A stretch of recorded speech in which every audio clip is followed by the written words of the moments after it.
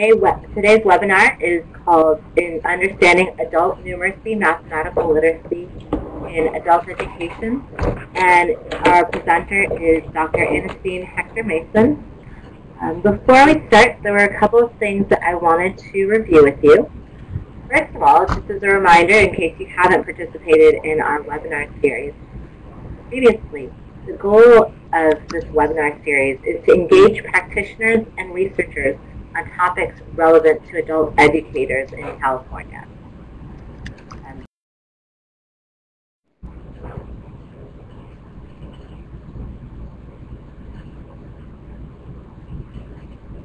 Today's presentation is on mathematical literacy, which is also known as numeracy. And our presenter is Ernestine Hector-Mason, who is a senior researcher at the American Institute for Research. Dr. Hector-Mason has led many adult education programs or projects for us at the American Institute for Research. And most recently, she has been working on a project on mathematical literacy. And here's Dr. Hector-Mason. Okay, great. Thanks for this wonderful opportunity to present some very interesting information to you on adult numeracy, what's called mathematical literacy in the United States. As you know, although numeracy plays a very, very important part of students' ability to transition to college, in the United States there is very limited information about what numeracy is,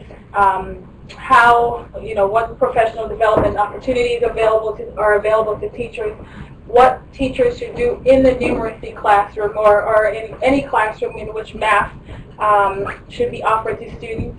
And I really welcome this opportunity. There's a lot of information that has been developed over the last, I would say, 6 years at AIR, at the American Institute for Research in Washington, D.C., and internationally. So I'm very delighted to share this information with you.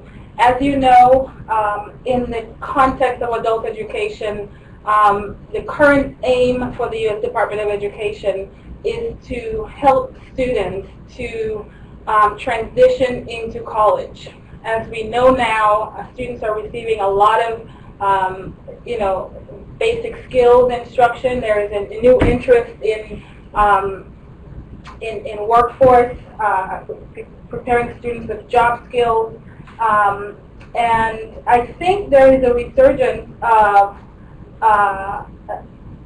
interest in mathematics because there is a realization that basic skills in reading and writing alone will not help students to succeed in college, and the aim is to get them in those doors. The United States has experienced very limited attention to numeracy and very little research on how local adult education programs can teach mathematics or numeracy to students in the system. And there are many, many reasons for this. There is there is very, very little agreement, and I'll show you that in this presentation, on what constitutes numeracy. What is it? What does it mean? Presentation to share later on. But like I said, there is little agreement on what constitutes numeracy. There is pro-professional development in numeracy. There is little understanding on how adults, especially those with diverse characteristics, needs, diverse backgrounds, how do they obtain numeracy skills. And there's also a lack, I think what I'll call a lack of alignment among the content standards and the curriculum and instruction and assessment, actually, that's offered to students at this time. So my presentation will, there are 6 sections. I've timed them to time myself so that we don't go over. I know that you have very busy lives. We will begin with what the conception of what numeracy is, then we will talk about why numeracy is relevant in adult education. We'll talk about the recent advances in numeracy in the United States, instructional and programmatic practices in adult numeracy. We're going to talk about the implications for the future, including the changes, modifications made to the CALPRO current module in adult numeracy, and also critical questions, questions that still remain despite the research that we've conducted so far. And then we'll talk about some of your questions. What questions do you have? So I'm hoping that my time here is, is going to be good enough. All right, look at what this slide here. Really, what is numeracy? Numeracy has a lot of different definitions, and it all depends on the philosophies of, I would say, the proclivity of the persons that define them. The concept of numeracy started with the CALPRO report in 1959. And Crowther defined numeracy as a mirror image of literacy. And he also said that it's not only the ability to reason quantitatively, but also some understanding of scientific methods and some acquaintance with the achievement of science. So when we look at that definition, we see he has attached the concept of literacy to this idea, and he has also included the whole idea of the understanding of scientific method, which involves very high-level mathematics achievement. So we're looking at two things. We're looking at basic level mathematics, but we're also looking at integrative mathematics, mathematics that we're able to use in our everyday lives, right? So there have been several conceptions of numeracy after this 1959 Crowther report, which is from the United Kingdom. And I'll walk you through these conceptualizations. This team here, Gao and et al., I'll say, for lack of ability to pronounce the second name, said that the construct numeracy does not have a universally accepted definition, and neither does it have an agreement about how it differs from mathematics.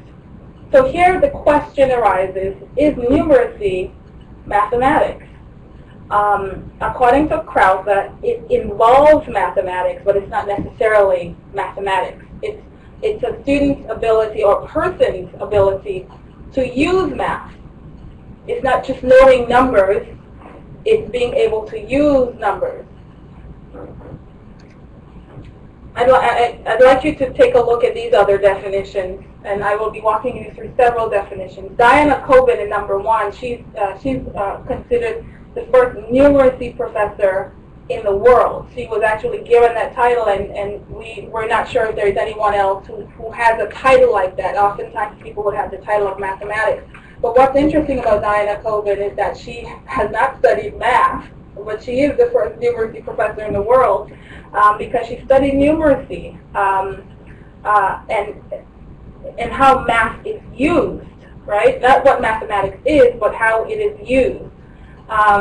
And she says to be numerate means to be competent, confident, and comfortable with one's judgment on whether to use math in a particular situation. And if so, what math to use, how to use it, and what degree of accuracy is appropriate, and what the answer means in relation to the context. So context here is a really critical word to pay attention to.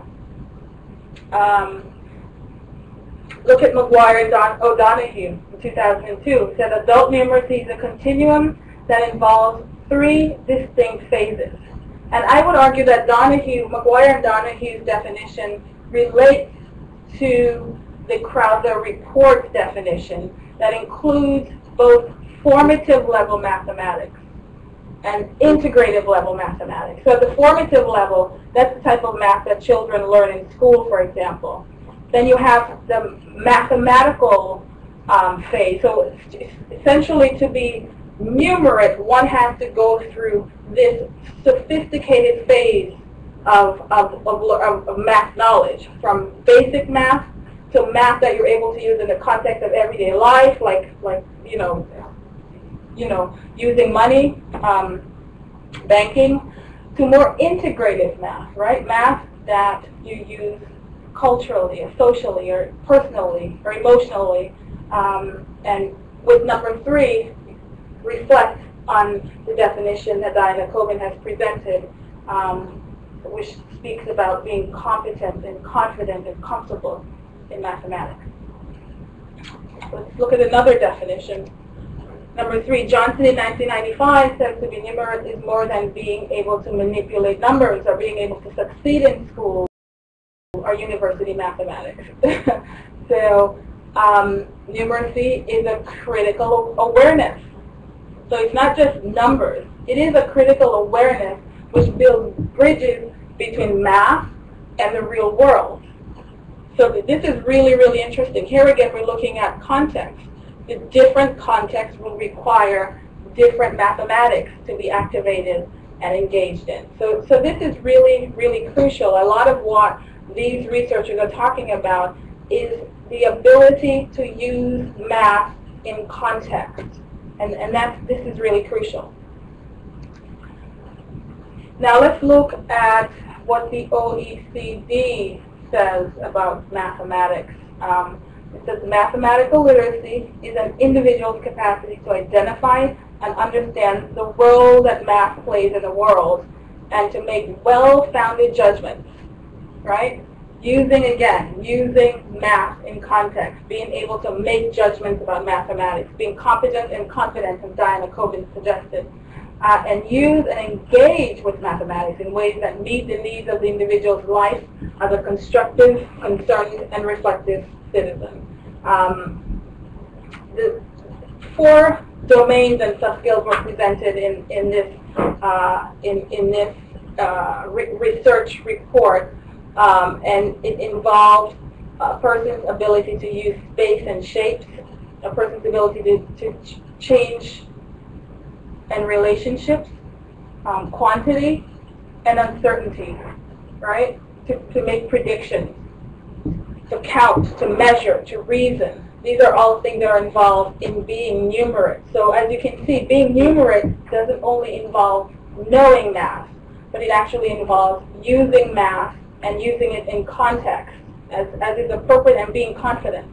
And I'm showing you all of this we're eventually going to get to the point where we look at what is being promoted by the U.S. Department of Education, what the new movement is regarding how to teach math.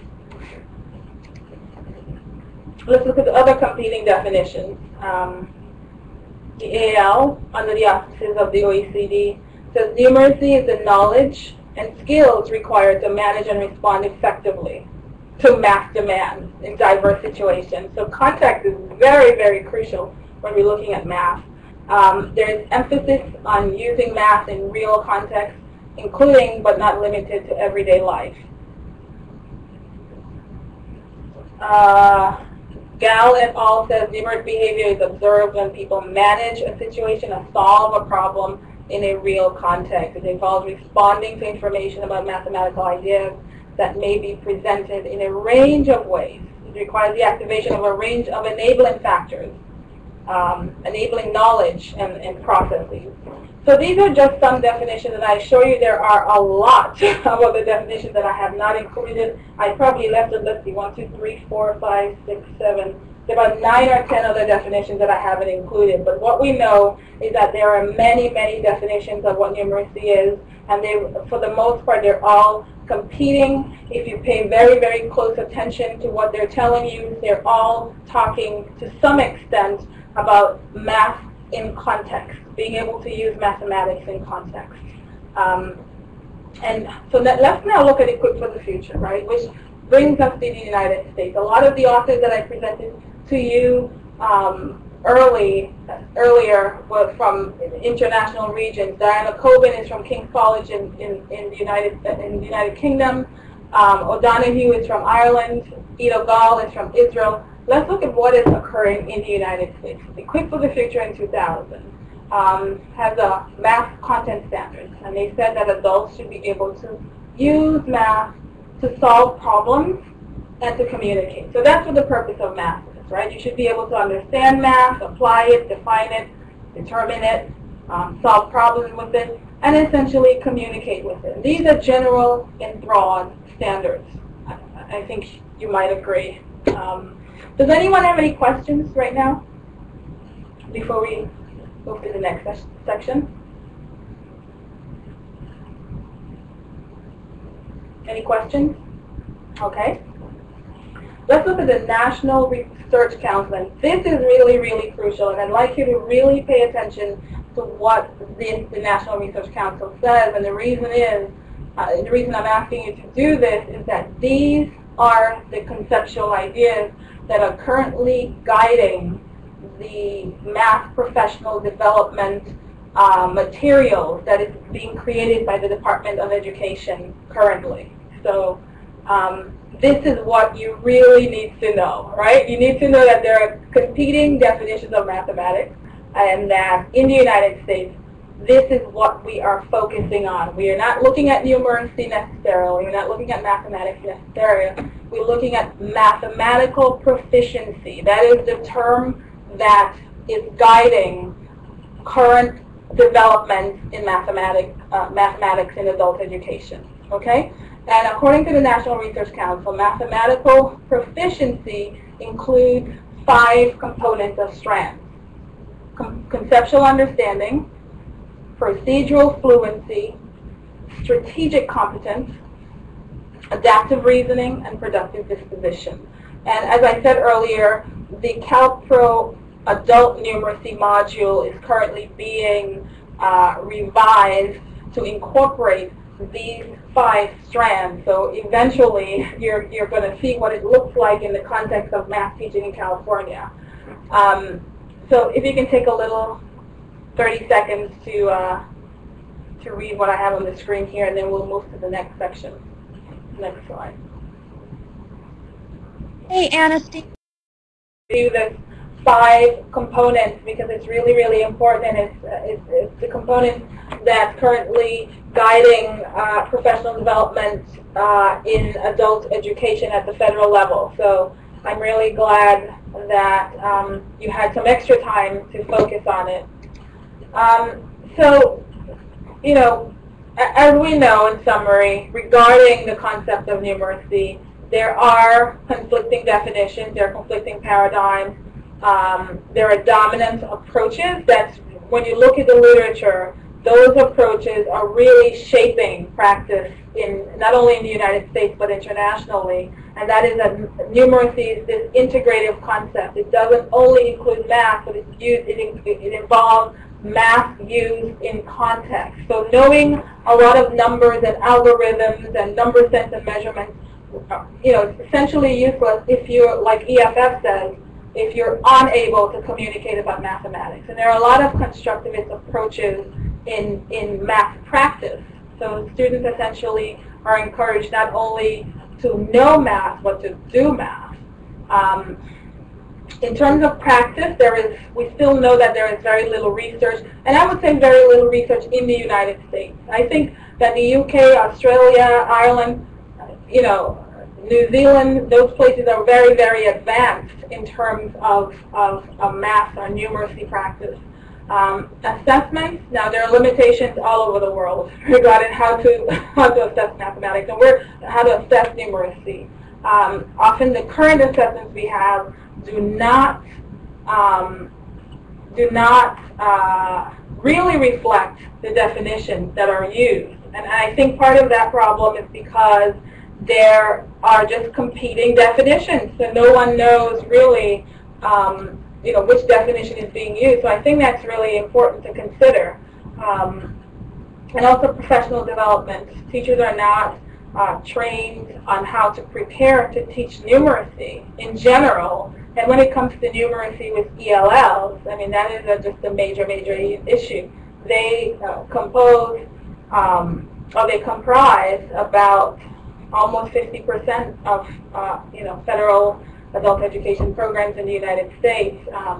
when we talk about students transitioning to college, they're included in that group, and oftentimes the focus is only on their language skills development, and we don't know if, for example, if a student is showing difficulty, an ELL student is showing difficulty in mathematics, if it's really a math problem. Is it a math problem or is it an ELL problem? And the same thing with AV students. When they're showing difficulties, do they have reading problems? Because we know that a lot of times students are, there are a lot of math problems.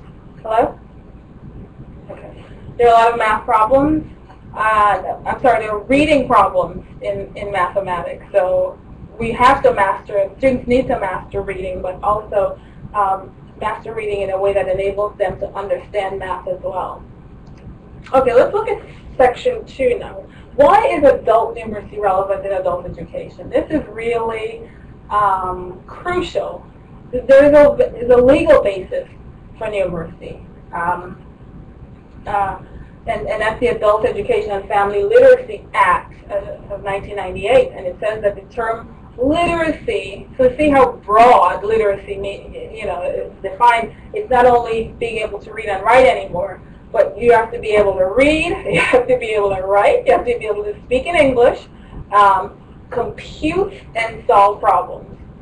So as you can see here, the concept of numeracy is actually subsumed under the notion of what literacy is, right? And here we're talking also about that, we're talking about being able to do all these things at the level of proficiency necessary to function in a job, in the family of the individual, and in society. And I would argue, of course, in college. So think about, you see here numeracy subsumed under literacy. Recall the Crowther report that says that numeracy is a kind of literacy.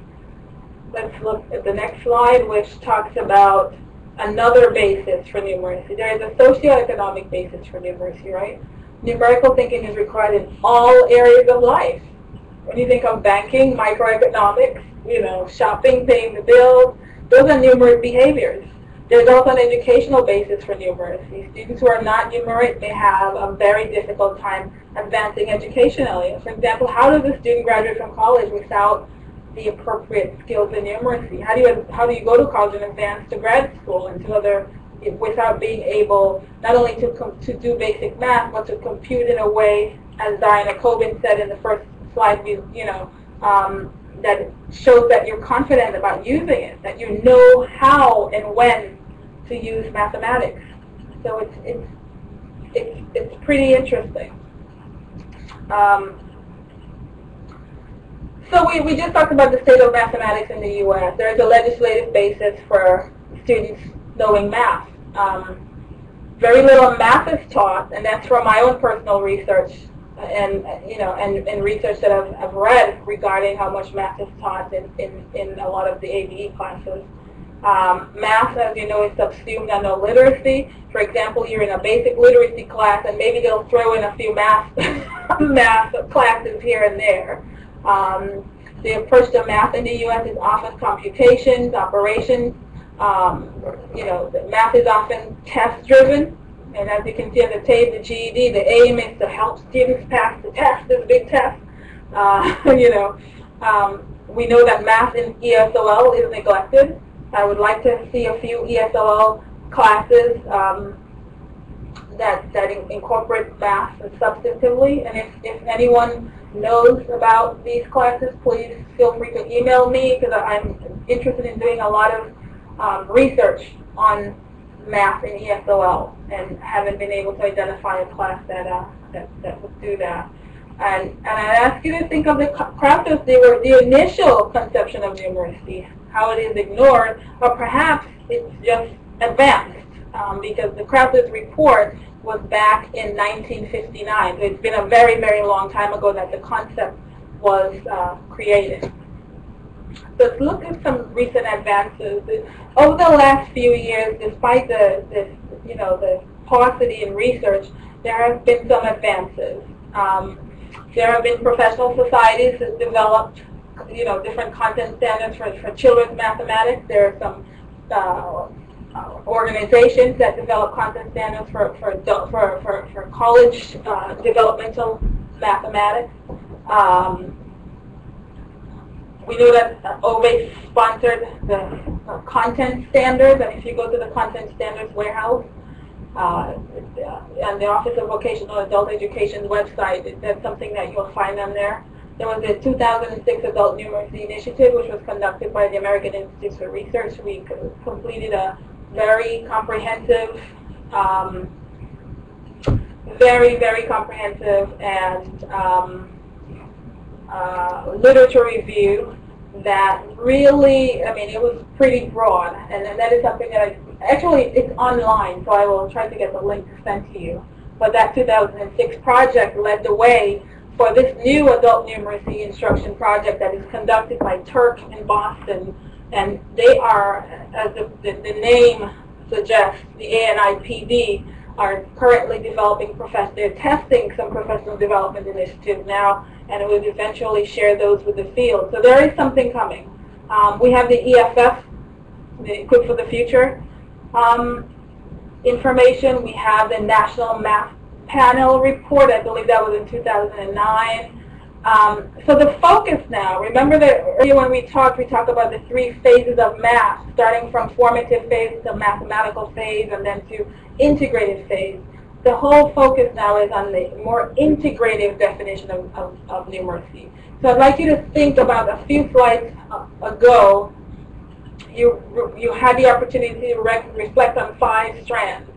Think about those 5 strands within the context of a more integrative definition of numeracy, a more integrated approach to teaching numeracy. And that means not just a foundational blocks, with number sense and as if math is to be taught in a discrete way. But think about math as something that should involve a more integration of different concepts. I hope that was clear. Please let me know if it wasn't. And I see Armando here says we must strive for competency, and I agree. So let's look at the principles of standards for school. What should math content standards? There should be the word include there, right? What should math content standards include? Okay, according to the principles for standards for school math, they're saying that it should include numbers, algebra, geometry, measurements, data analysis, and probability. Now the question is still, how do you teach that? And the new movement now is to teach it in an integrative way. Do not isolate numbers from algebra. And I know that's hard to do, but there are some people who believe in the more discrete way of teaching math. Fuel instruction standards reform movement in math, and was fueled by, the instructional standards reform movement in math and numeracy in the U.S. So there's an emphasis on conceptual understanding of math, and more emphasis, as you can see from EFF, problem solving, making decisions. It shouldn't be rule-based learning, like this is the rule, that is the rule. And if you ever have the opportunity to study ethnomathematics, right, ethnomathematics, you will see that there are many, many different ways of teaching mathematics. But in the U.S., there tends to be this rule-based, like this is how you do it, and you have to show me the formula. I have an old teacher who used to say, there are many ways to skin a cat. I don't know if that's a good thing for a cat, but I hope I'm getting you to laugh at this point, and wonder if you have any questions. Any questions so far? Okay. What does it mean to be mathematically proficient? I see that some words are missing from my slides. Barbara, I'm going to have to send you the new slide, the new presentation, because it seems like something is missing here. But what does it mean to be mathematically proficient? So we're back to those 5 components again. And the reason why I have you revisiting it is because when you leave this presentation, this is what you should focus on. This is what the new CALPRO math module is going to include. This is what you're going to be taught or in your next professional development about this is the direction that the U.S. Department of Education is going in, right? In math proficiency. In the United States, we are looking at math proficiency from the perspective of a student's ability to conceptually understand math, to comprehend math concepts. That is something you need to be able to understand. They should have procedural fluency. They should be skilled in carrying out procedures that are flexible, that are accurate, that are efficient, and that are appropriate. They should be able to formulate, represent, and solve math problems. They should be able to have the capacity for logical thought, for reflection, for explanations, and justification.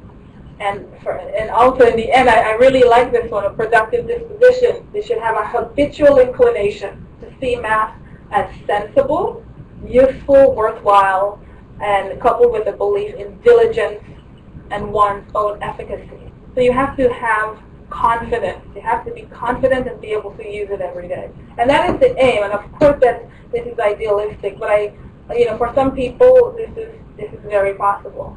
So, essentially, the aim in the classroom then, right, in the math classroom or in the AB classroom, should be to focus on these strands, and these are research-based strands from the National Research Council. And for what reason should adults use math? And then we have the answers from EFF. Adults should use math to understand. They should be able to understand it, apply it, define it, determine it, solve it, and communicate it. I can fly through this slide because we've had this one previously. But as you can see, from the context of being equipped for the future, right? Equipped for the 21st century, it makes sense that adults at least should be able to apply mathematics and communicate about it. And not only in the classroom, but in and out of the classroom. Now, as I said earlier, there are some directions of the U.S. Department of Education, and the reason I know is because I've been involved in some of the projects related to adult numeracy. As I said earlier, there's a 2006, and this is just as a reminder, Adult Numeracy Initiative, and I think that's where the drive came from. It's from that large project that produced a comprehensive lit review. It's an international lit review on math practice over the world. And the current project we have now, you should be expecting something soon. This is just summarizing here for you. Now, we know that the objective, right, the aim, the direction that the U.S. Department of Education wants to go in, they're developing the principles of adult numeracy instruction.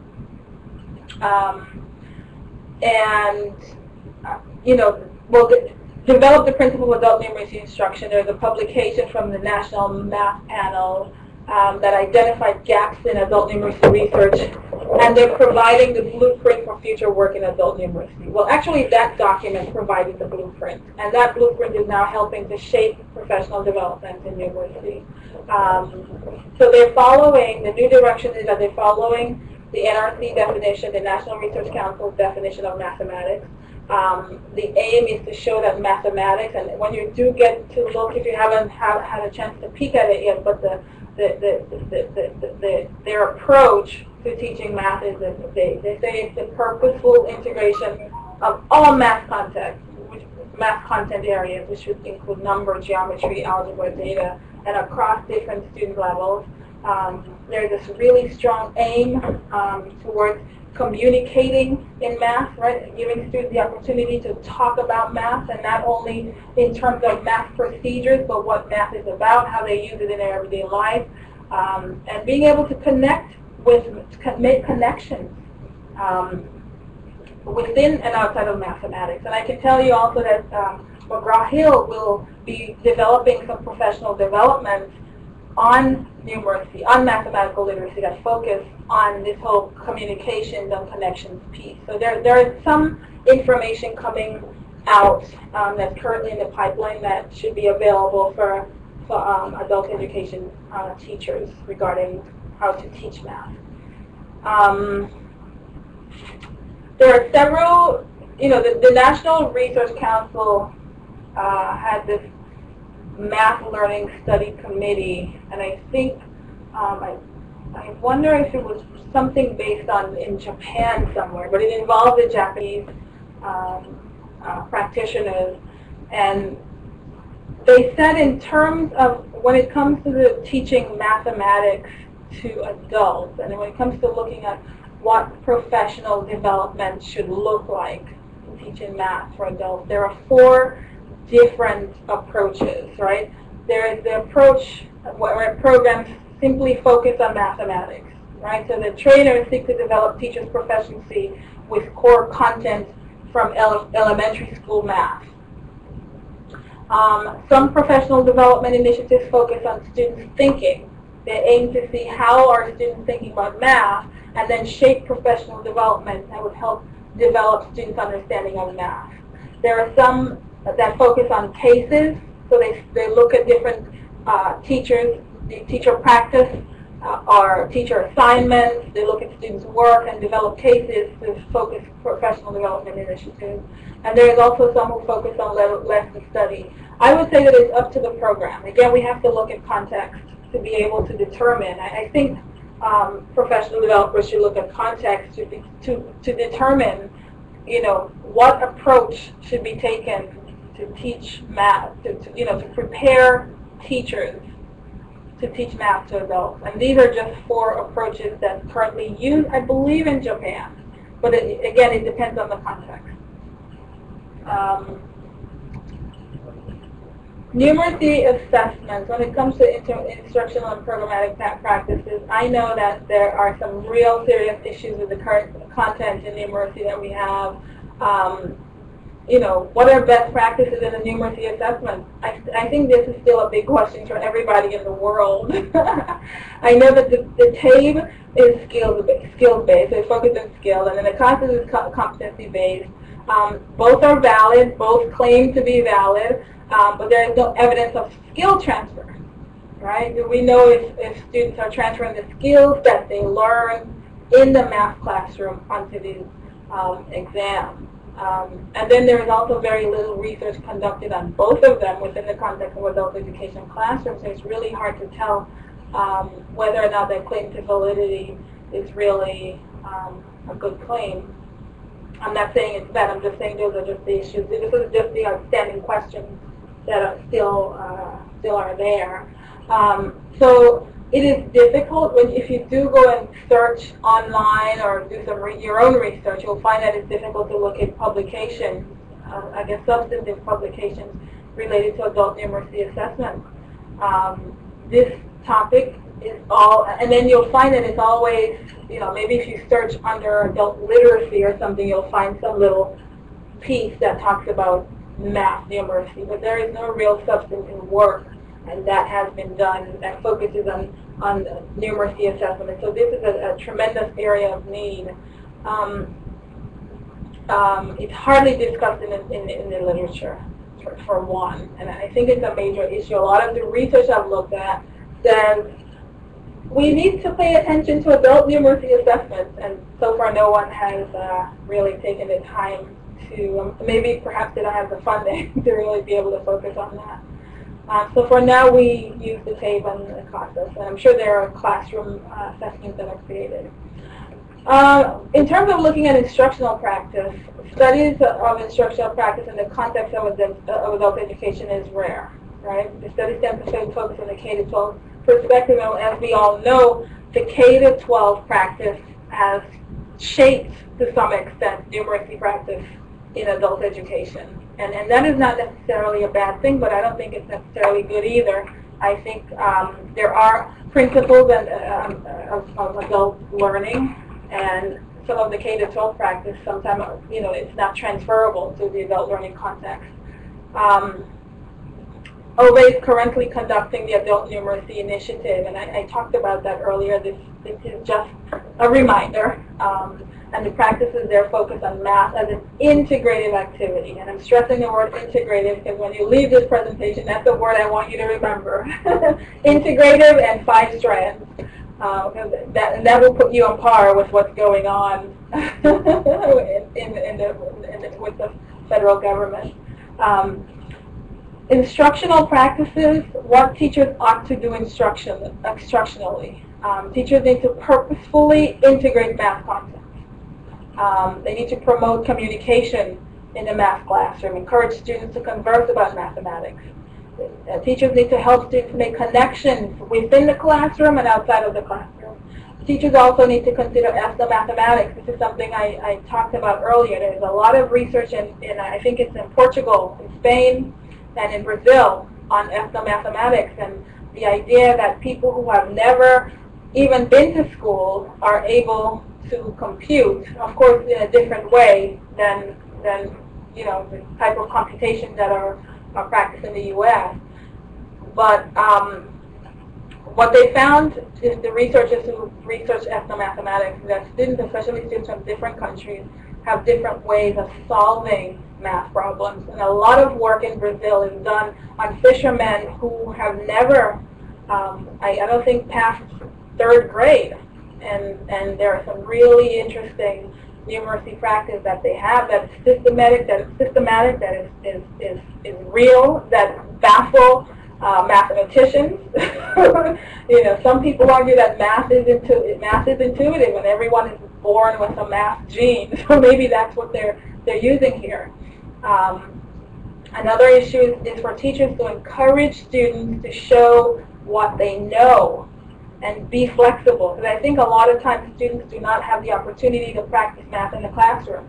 So if you encourage students to show what they know and be flexible with the different math procedures, I think you'll understand that students bring math to the classroom. They are not blank slates. They do bring a certain level of understanding of mathematics. It's probably different from how math is taught in the U.S. You know, I don't know if you hear my accent, but I'm from Grenada, and math is taught slightly different there, and we're able to still come to the same answer. So I think teachers need to explore what these different answers are that students have in their minds about how to solve a math problem. And I think that would just only add to the whole idea of communicating about math. Other instructional practice, what teachers ought to do, consider affective factors, right? The students have math anxiety. Are they failing the test because they're just afraid of the math? Are they failing the test because they do not think they are confident? They're not confident. They don't have math confidence, I would argue. There are many people who have math disabilities, and dyscalculia is something, it's a mathematics disability, or calculation disability. And this is studied a lot in Northern Europe, in places like Copenhagen, Denmark. You know, there's a lot of work on dyscalculia, and I encourage you to take the opportunity to study that, to see that there's a possibility that there are, just like students who have dyslexia and have difficulties reading, there are people who are unable to process mathematics, calculation in mathematics. And so that has implications for how far a teacher is able to go with them. That has implications for teacher practice and teacher change. So it's something to really pay attention to. Sometimes teachers have anxiety about mathematics. They remember their 3rd grade teacher or something, and sometimes they're afraid because of their own anxiety that's transferred to the students in the classroom, and that's also a problem. Teachers ought to use in technology. We are in an age of technology, and I would venture to say, go ahead and use it. Consider cooperative learning, because this is a good way of helping students to communicate about mathematics. Consider discovery learning. Have students discover meaning. Do not give them all the answers. Let them find it themselves. Remember, they're adults. Consider student schema. That goes back to ethnomathematics. A lot of the students in our classroom are students from other countries and other backgrounds. What math do they bring to the classroom? And here again, implications for assessment, because how does the teacher know how to get that out of a student if we do not have the right resources in a math assessment to help them to do that? In terms of instructional practices, consider the learning experiences of students. And I don't want to read this slide to you because we only have 5 more minutes left. But think of, if you look in the far left side, you see natural, conflicting, and alien. You know, classroom practice that is natural.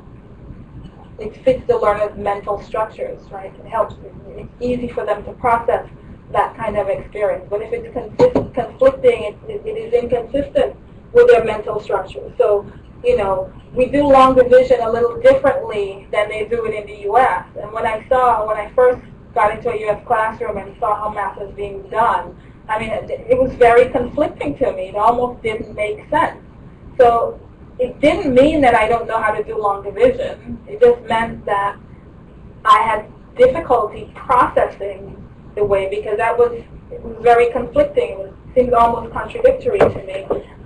So consider that when things might seem alien to your students, which experiences sort of invoke those kind of feelings that learners bring to the classroom. And I encourage you to look at Simpson and Duffing's work from 1995 regarding that. I can send you a bibliography, a list of references that, with all of this information. So this all takes us to the fact that I've repeated over the presentation that the CALPRO model will be changed to reflect the federal initiative. We're going to address the new directions that the U.S. Department of Education is taking, and we will incorporate a more appropriate definition of numeracy in that module change. We know that there is still a clear need for more research in the U.S. There is a very, very high dependence on K-12 work. There is just so much work that has been done in adult numeracy in other countries, and when we look at what the U.S. has done, it's incomparable by far. There is a need for a more critical look at numeracy. And the current work, a lot of it is based on practitioner wisdom, and the ANN has done some considerable work in adult numeracy as well.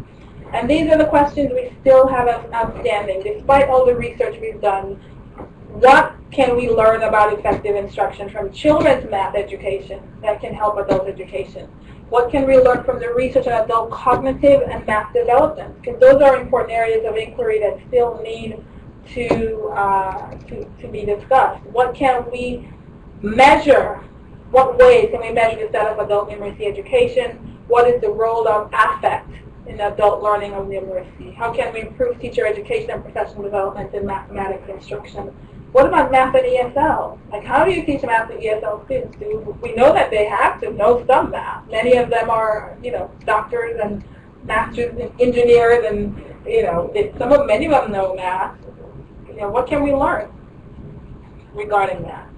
And the last question is, do you have any questions? And thank you so much, I must say before we do that, for listening to me. Okay, thank you so much, Ernestine. Before we do move on to the questions, I just wanted to make sure that in case anybody needs to log off, because it is almost 1 o'clock. Before you do log off, I'd like to ask everybody to look at the middle panel that's on your screen right now, and make sure to click on the link provided there to fill out an evaluation of the form. And you'll find in the middle of the screen as well Barbara's email address if you would like a certificate of attendance.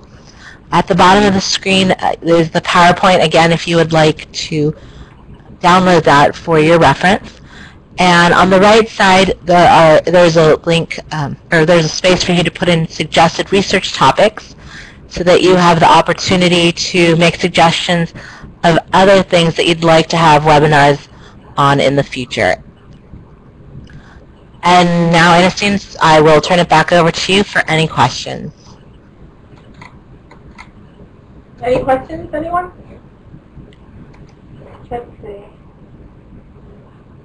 Thank you. And there were a few questions that I sent to you that I tried to capture as we went through. I'm trying to scroll back, but I see one. How many of you believe preschool kids count quite often to themselves? I don't see the questions that you sent, Marcella. It's in the chat. Yeah, I don't see it. someone says, Ernestine, when you refer to skill transfer, do you mean practical application in real life? Yes, that, and also transfer from one strand to the next.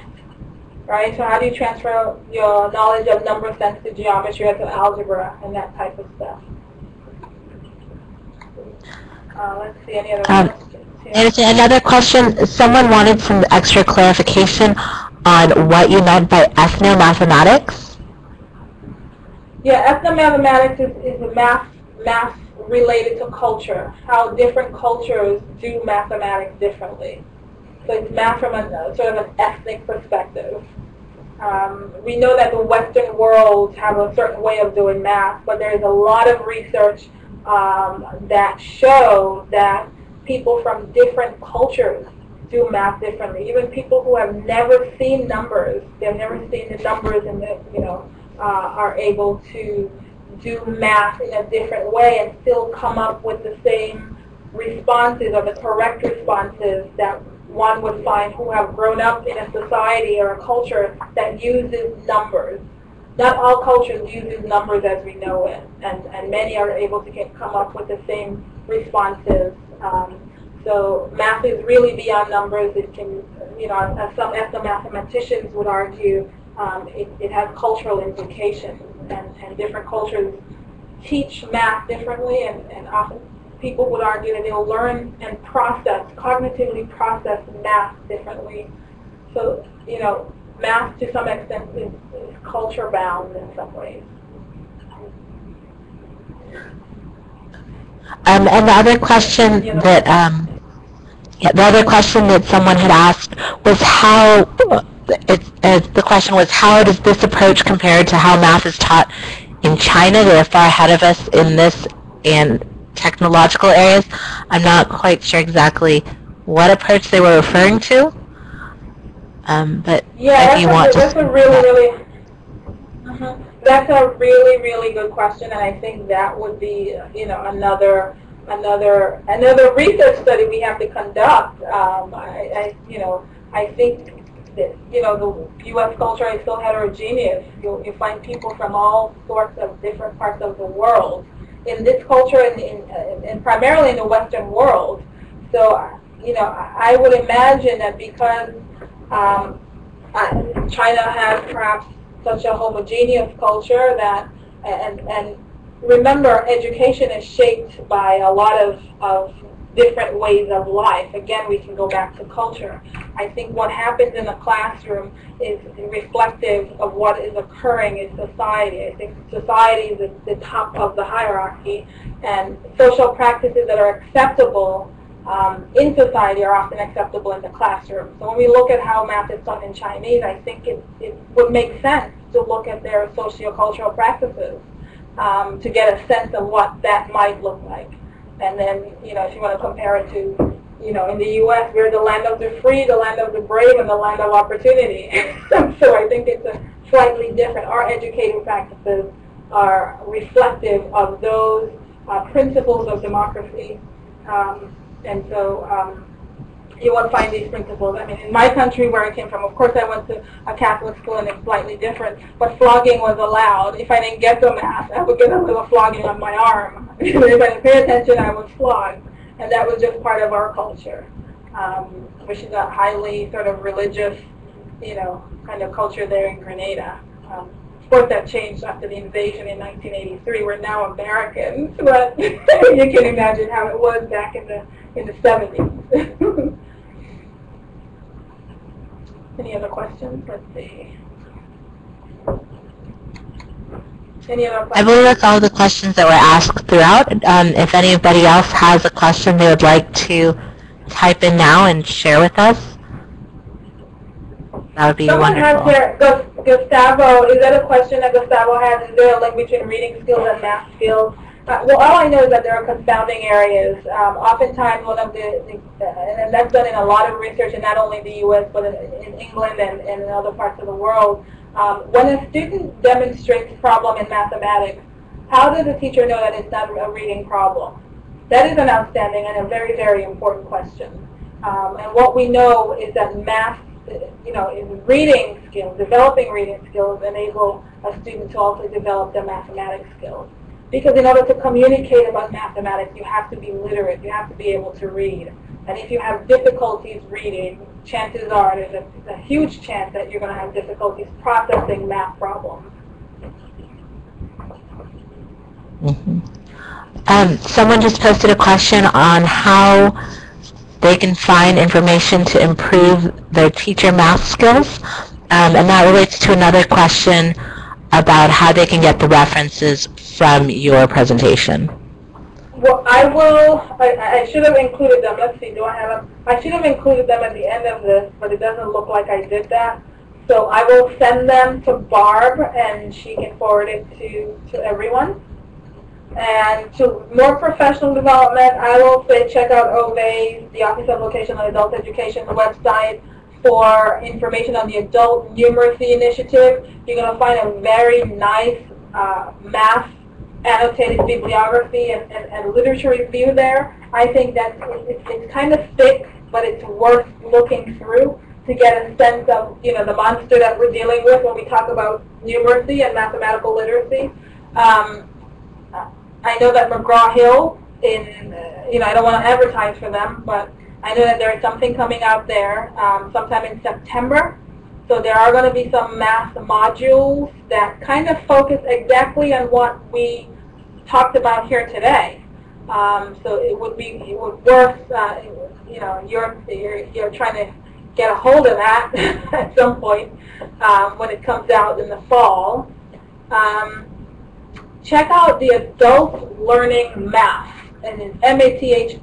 It's ALM. I believe it's ALM.org. But you will find the latest research internationally on adult learning math. That's the name of the organization. I'm an editor for their journal, so I kind of get the latest research in mathematics. I would really, really encourage you to check them out, and I can also send Barb the link to send to you. Take a look at their journal, take a look at their website. This is one of the first websites, the first organizations that focus primarily on adult learning math internationally. It's not only in the United States, but internationally. So you see the different practices that are there. And they have an international conference annually, and it's in a different country. This year it's in New Zealand. Next year it's going to be, it's going to be somewhere else on the globe. So it's a good organization to join if you're interested in math and numeracy.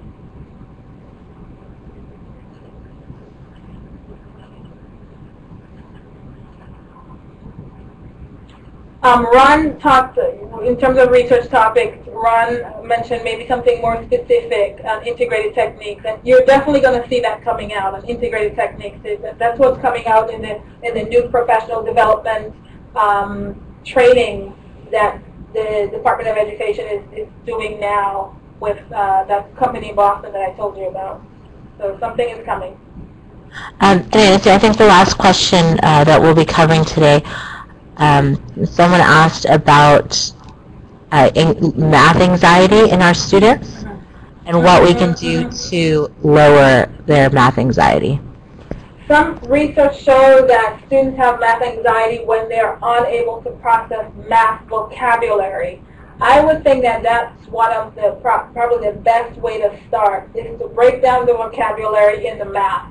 Because that kind of terrifies students. When you ask a student to, some kind of complicated math question that has a big word in there, and they're having difficulties with English or just with literacy to begin with, then, those words can have implications for their ability to process the math problem. And if they can't process the problem, they're going to get kind of, anxious.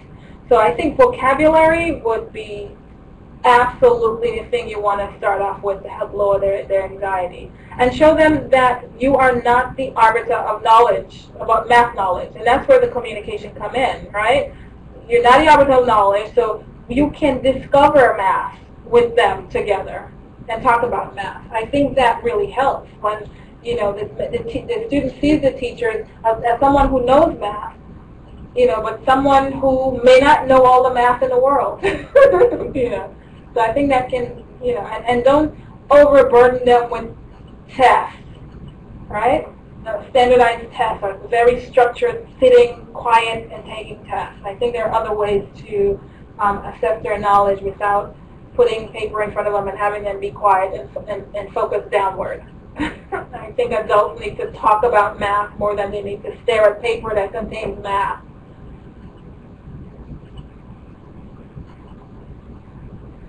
Yes, it can be scary, indeed. But I think making a list of vocabulary for your students, that would do magic for them. I would start out, if I were a math teacher, with starting off with vocabulary. Before we begin the math class, here are some vocabulary words that we need to know before we move forward. I think that would help break down a lot of barriers for them. Okay, Ernestine, thank you so much. And thank you to everyone who is still online for participating in this webinar. I hope you all found it very informative. Again, if you haven't had the chance to yet, please fill out the evaluation form and send your request to Barbara at bcarruthers@air.org if you'd like a certificate of attendance. Thanks so much.